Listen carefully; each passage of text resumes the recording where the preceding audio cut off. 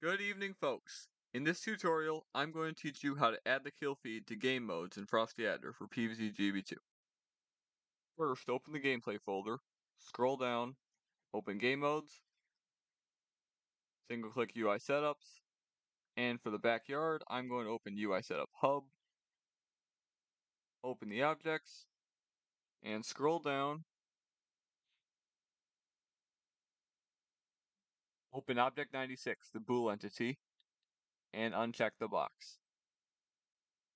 To do it for garden and graveyard ops, open UI setup co-ops, open the objects, open item 9, the bool entity data, and uncheck the box. It's that easy.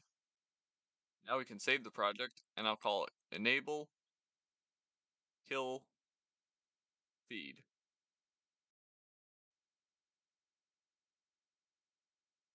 Time to launch the game to see if the kill feed appears in the backyard and in ops.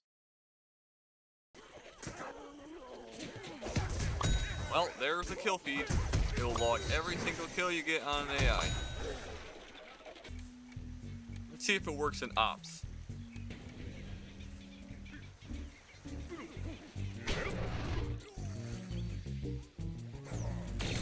And it does.